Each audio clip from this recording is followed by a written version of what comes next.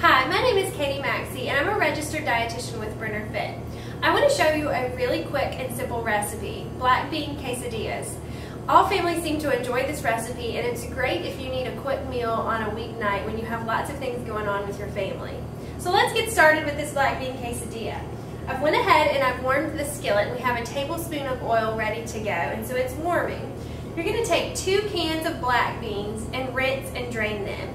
I'm going to take 1 can and put it in our bowl here.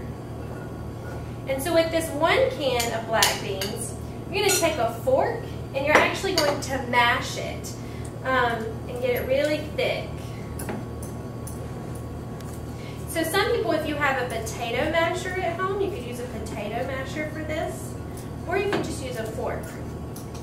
This is a great thing for kids to do. So if you have a 4-year-old or up, a 5-year-old, or even teens, they can help you with mashing these black beans. So we're almost done. You just want to get most of them soft. And we're going to mix the other black beans back in with these that we have just mashed. So now let's add in the rest of them. And then along with our black beans, we're going to also add in a 1/2 cup of salsa, an entire cup of cheese. We've chosen to use the Mexican blend cheese, but you could also use Monterey Jack or just a cheddar, a sharp cheddar. We're going to give this a stir, get it mixed well. Again, this is a great thing for a younger kid to do as well. They can mix these black beans and salsa and cheese together. And to finish it off, we're going to do about 1/8 cup of cilantro. And then we'll add a tablespoon of lime juice. And then once this is well combined, we're going to put it as our filling into a quesadilla. And each family member can actually make their own quesadilla and figure out how much filling they want in their quesadilla. So we're going to put a little bit in one right here. You fold it in half, mash it really well, and then you're going to put it into the skillet. And notice the sizzling that you can hear with our oil. That means our pot was actually, our skillet was ready to go. When you hear that sizzle, we're laying something in there. So you're going to leave the black bean quesadilla for about 2 to 4 minutes and flipping it to get it kind of good and thick and where it'll fold and stay together. So while that one's cooking, I'm going to go ahead and make another one.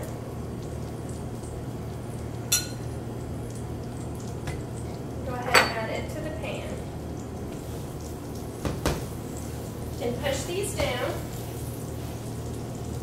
Now to go along with our black bean quesadillas, we want to add a little bit of extra. Because if you're thinking of the balanced plate, you want to make sure you have a protein, a grain, a fruit, and a vegetable. And so in this recipe, our black beans and our cheese would become our protein. And then our grain is going to be the tortilla.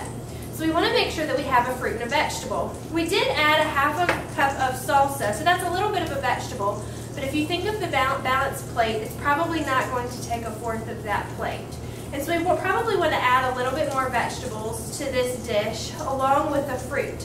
So you could add mango as your fruit. You could add pineapple, whatever fruit sounds good. And if you want to add a little bit more vegetables, you could just use a steamable pack of vegetables. You could add a tossed salad with this, just anything that you think sounds good with our quesadilla. Some people will even add some extra onions or some jalapenos into this. You can kind of make it your own. So you want to flip and try to make sure that your ingredients do not come out.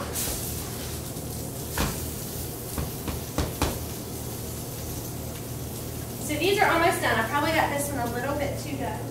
So you want to watch this. Now this is one that a teenager could help with, or a middle school age child, probably not an elementary school. A 5-year-old is probably not going to be able to do this. So making sure that the skills that you give your kids, or the tasks that you give your kids, it's appropriate for their age. So once we feel like these are toasted and good, we're going to take them off, and then you can actually use a pizza cutter to cut them into little quesadilla wedges. You don't always have to use a knife. So if you have a pizza cutter at home, it's a really quick and easy way to make a few cuts into our quesadilla. And again, just put this on the plate. Make sure you add a fruit and a vegetable, and that will make the plate more balanced. I hope you enjoy the black bean quesadilla with Brenner Fit.